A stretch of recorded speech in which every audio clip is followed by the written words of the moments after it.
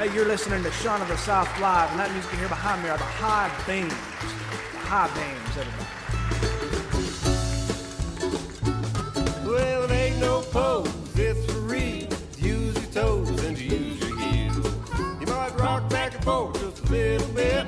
You might be drunk, but stand, don't sit. Flat-footed, flat-footed, yeah, yeah, yeah. You better keep your drink near. Flat-footed with a beer. Heavy hair in back and a pint in front. It's a bouncing act, a young man's done. Say captain always goes down with a ship. A man and his beer are hard to tip. Flat-footed, flat-footed, yeah, yeah, yeah. There ain't no spilling here. Flat-footed with a beer.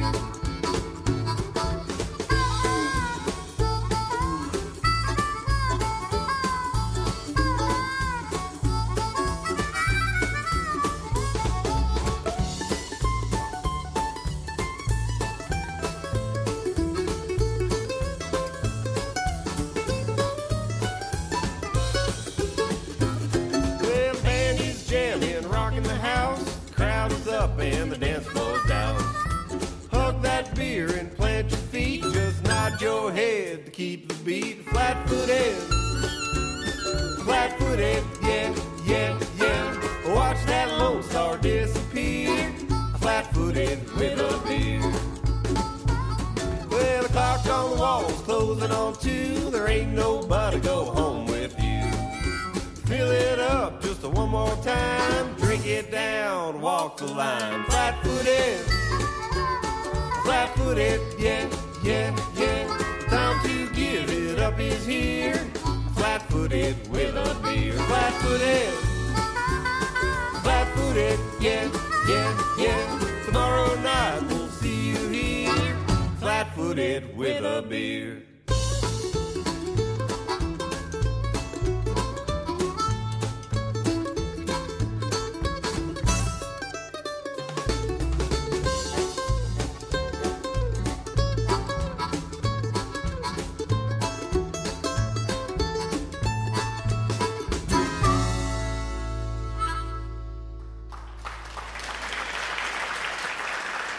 Flat-footed by the High Beams.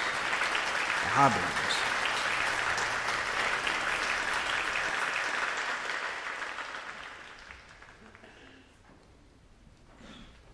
Got into Montgomery, Alabama late at night. My wife was driving. We'd come from further north. We'd been in the car 6 hours all day. I was sleepy because I'd just woken up. I'd fallen asleep in the passenger seat. My hair was a mess, and my beard was disheveled, and there were bags underneath my eyes. I looked like I had just crawled out from under a rock. I walked into the hotel lobby, and I realized that I was not wearing any shoes. It was late, and I was tired. I looked like a moron. The clerk behind the counter looked at me. She said, "May I help you, sir?" And I said, "I have a room here," and I gave her my credentials. She checked me in, and I asked for a luggage cart. She said, "Let me go check." She walked to the back. She was gone for some time. She came back out and said, "It appears that we don't have any luggage carts. They're all being used. It's a busy week here. We've got the choral competitions from all over the state of Alabama. But I do have one of these." And she rolled out a shopping cart. Your typical shopping cart that you would use to roll through the aisles of a Winn-Dixie. I thanked her, and I walked through the lobby pushing my shopping cart. I went out to our car, and I unloaded all of our luggage. The shopping cart actually ended up working out for us because wherever we go, for whatever occasion, we like to carry every blasted thing we own. My wife, you should see her when we leave town for a hurricane. Once we left for a hurricane, and we carried our refrigerator on the roof of our car, along with a queen mattress and anything else that she could think to shove in the back. We also had my mother-in-law with us. That was quite a trip. If you've never gone through a hurricane evacuation with your mother-in-law, just pretend that everything you own is traveling down Highway 10 at a slow clip of maybe 10 miles an hour, and one of you has a teacup-sized bladder that is about to explode, and it's not you or your wife. We pulled over in a field during that hurricane evacuation, and I marched my mother-in-law up behind a live oak tree. She squatted onto her heels and said, "Plug your ears." So I plugged my ears and I sang Amazing Grace to myself. She made water behind that tree. Once the shopping cart was filled with our things, I walked back into the lobby, still not wearing my shoes. I don't know what I was thinking. I was out of it. I was a zombie walking through the Regency Hotel. My hair was disheveled. My beard was a mess. My face had lines on it from too much sleep. I walked into the elevator, and there was a young man in the elevator, and he looked at me. And I could only describe his face as a face of sympathy. He reached into his wallet before he got off that elevator onto his floor, and he handed me a $10 bill, and he said, "It's going to get better, old man. God bless you." And he walked away. $10. I got $10 out of the deal. I am not complaining. That weekend, the choral competition was in full swing. There were children walking all around that hotel, adolescents dressed in glitter and spandex and hosiery. I remember the days when the only costumes that a choral group would wear would be khakis and white button-down shirts. But these kids were wearing costumes. I saw a group of teenagers strolling through the lobby wearing black and white striped prison outfits. They were going to be doing a rendition of Jailhouse Rock by Elvis Presley. I tuned in and watched their performance in the auditorium, and they weren't bad. They weren't bad at all. There was a group of kids dressed like cowboys. They all had cowboy hats on and lassos attached to their belts and shiny belt buckles the size of serving platters and red shiny boots. They were good. I watched them sing a medley of songs. In downtown Montgomery, there was rain.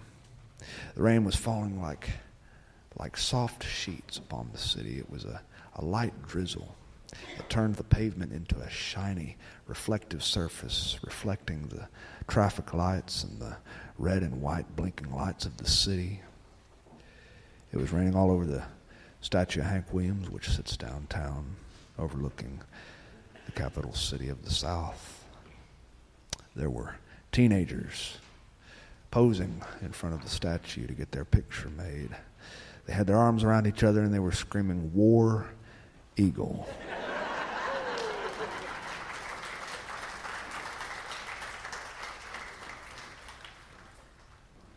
And a group of passerbyers, older passerbyers with white hair and much more wisdom, screamed, "Roll Tide."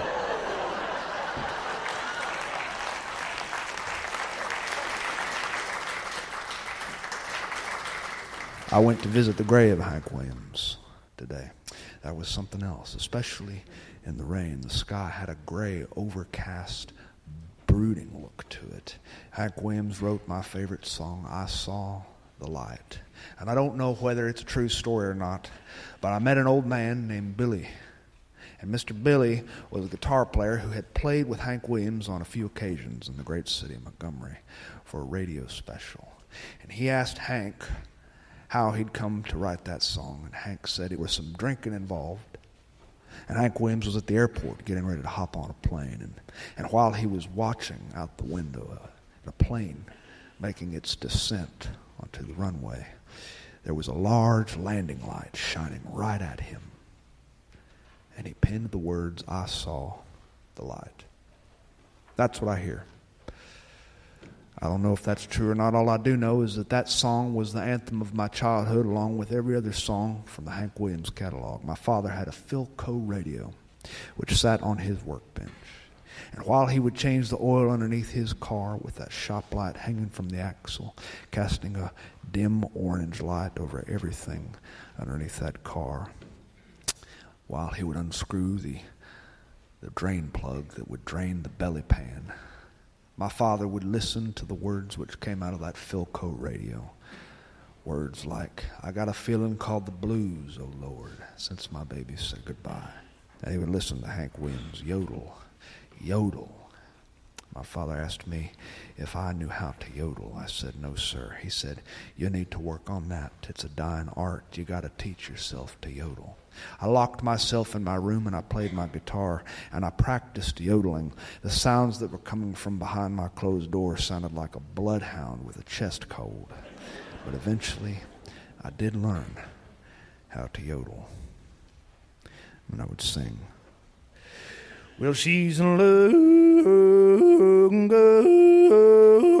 I'm lonesome blue.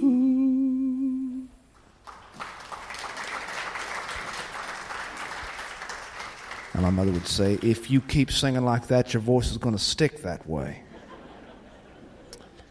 I visited the grave of Hank Williams, his concrete Stetson, along with musical notes, and they call him Luke the Drifter still, even upon his death. Possibly my favorite album of all time. My father handed that to me. It was a large album with a portrait of Hank Williams on the front that said Luke the Drifter. They were stories. They weren't just songs. They were stories and recitations from the old-time radio days. And this is what I wanted to do with my life at that age. I wanted to tell stories, preferably on the radio. I wanted to sing music. I wanted to yodel. I wanted to wear my Stetson cowboy hat. I wanted to do this. I didn't care for the music that was coming out of Nashville. I was like my father in that regard. He would turn the radio up for Willie Nelson. He would turn the radio down for Barbara Mandrell. He would turn the radio up for Hank Williams, and he would turn the radio down for Kenny Rogers. He would turn the radio up for Ernest Tubb or Lefty Frizzell. He would turn the radio up for Merle Haggard. And he would turn the radio off for John Denver. My father. At the graveside of Hank Williams, I swear I could almost feel his ghost. There was a choral group, some of the same kids who were at the Regency Hotel. They were standing in front of Hank's grave, and they were singing a choral rendition of I Saw the Light for a person holding a cell phone. The person holding the camera was squatted down onto their heels, and they were aiming this camera at their friends, and the kids sang. There were a few of us watching these kids sing in that light drizzle. And among the people watching was a young boy with Down syndrome. This young boy came up to my waist, and he stood with a mouth that was open and eyes that were intent and fixed on those high schoolers who were singing.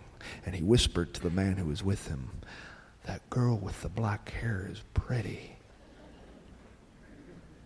And we watched until they finished and sang the last verse.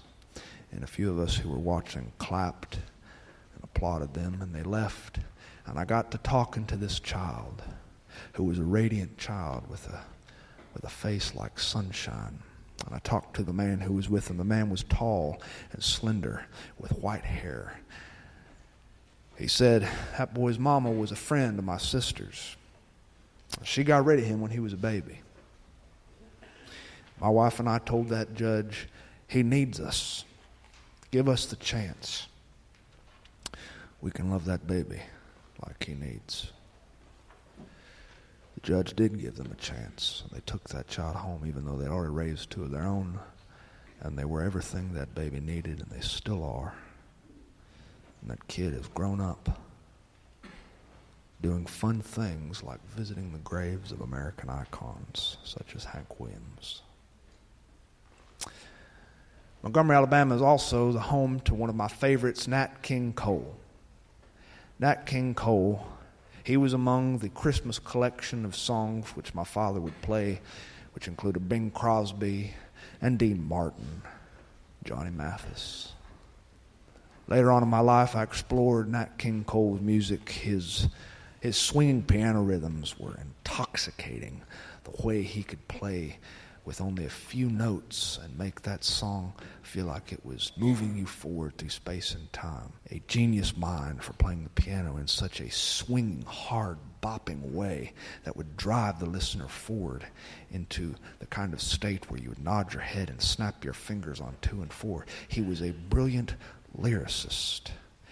A buzzard took a monkey for a ride in the air, and the monkey thought that everything was on the square. The buzzard tried to throw the monkey off his back, and the monkey grabbed a hold and said, "Now listen, Jack, straighten up and fly right."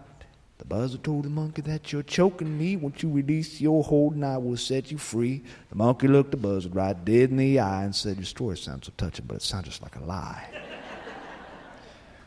Straighten up and fly right. I went to the Nat King Cole mural on Maxwell Boulevard. I looked at the colorful blues and oranges and greens painted on the brick wall, which depicted parts of Nat's life.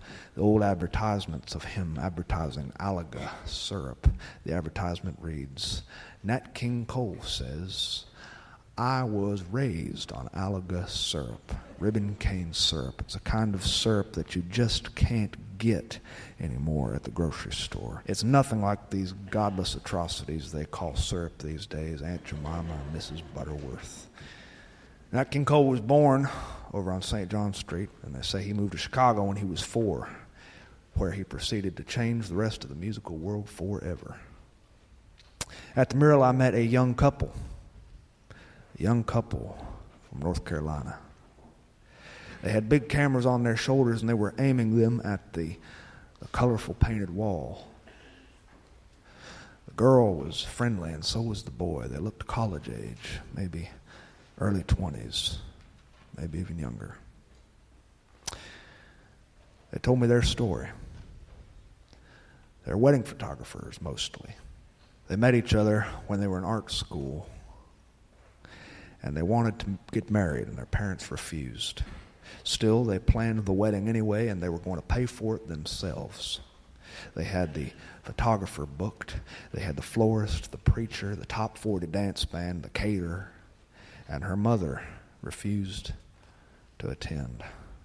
So the girl told me, we decided to cancel. We decided to call it off. We figured, why waste the money? Why not just put it in savings? So they did a courthouse wedding.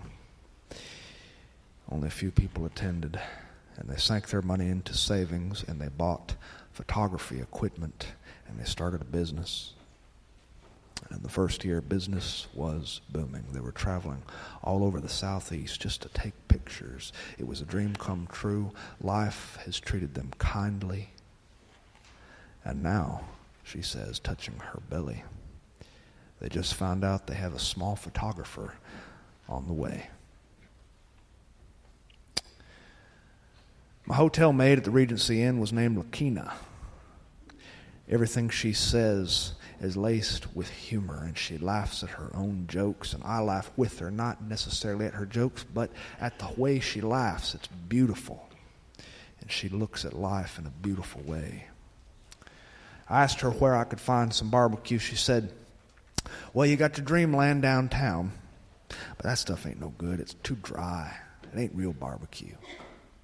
And she told me about K&J Rib Shack. K&J Rib Shack. And she was right about K&J Rib Shack. The ribs were fall off the bone good. The sides were good enough to make your granny get hot and sweaty. I remember my granny's side dishes when she would cook. They were the stars of the meal. The main course took a back seat to her creamed corn, which was made with enough butter to make a cardiologist nervous. And the things she called collard greens weren't collard greens at all. They were ham hocks seasoned with a few little green flecks.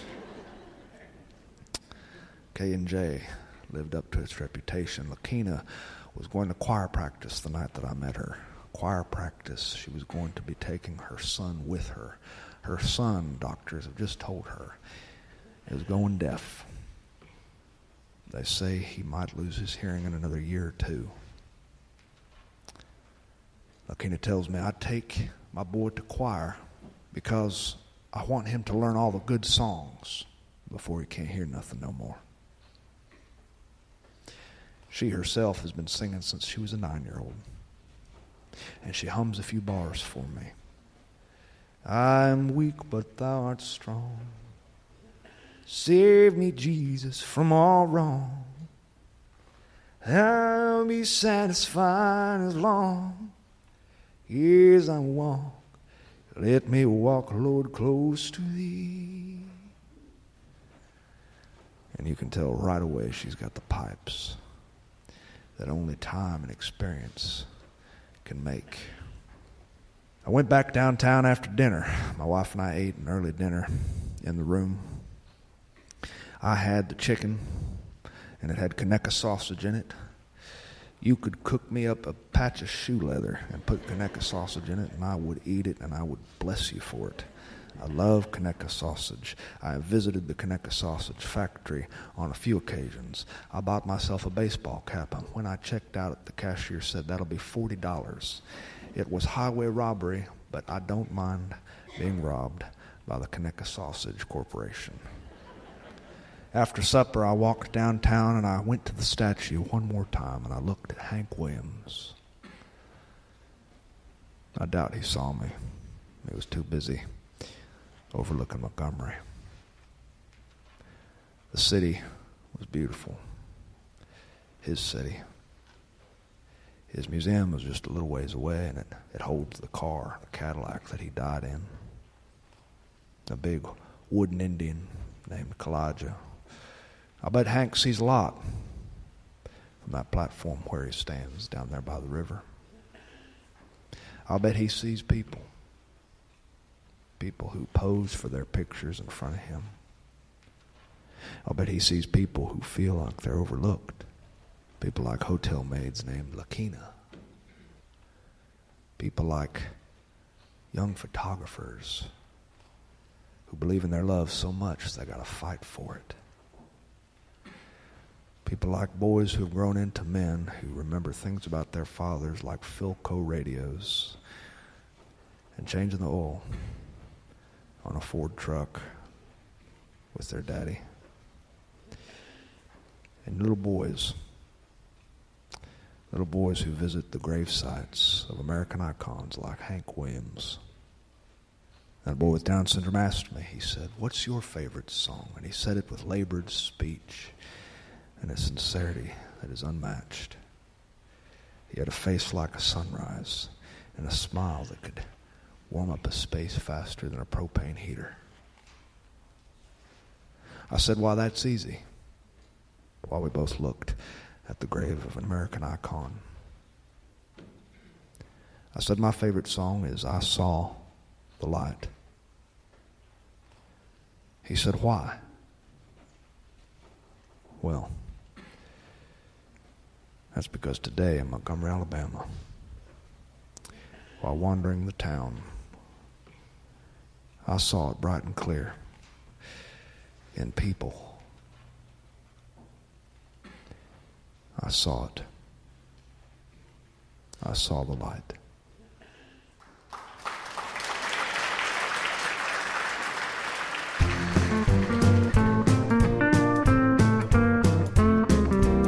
Thanks for listening to Sean of the South. I've been your host, Sean Dietrich, and it has been a real pleasure. Hope you join us next week. The music you heard behind me today are the High Beams, Howard Walford, Brett Billings, Ben O'Connor, Damon Smith, and Greg Shockett. Check out their music on iTunes and any other outlet you can think of online, or visit their website at highbeams.com. To find anything more about what I do, you can visit seanofthesouth.com. And while you're there, I hope you drop me a line, because I love to hear from my friends. And speaking of friends, just accept that some days you are the pigeon, and some days you are the statue. Adios.